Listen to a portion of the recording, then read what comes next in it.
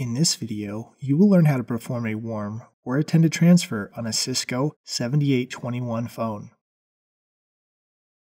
A warm transfer places the current call on hold and initiates a call with the transfer destination to confirm whether the call is wanted or not. Once confirmed, the two calls are then merged. While on an active call, press the transfer key.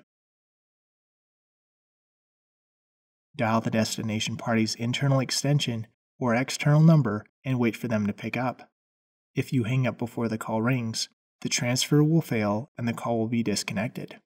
When the destination party answers, confirm that they would like to take the call. Once confirmed, press the transfer key again.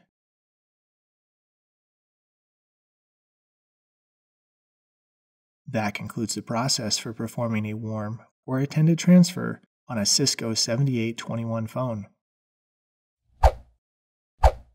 If you have additional questions, please read our online documentation or contact our support team, who would be glad to assist you.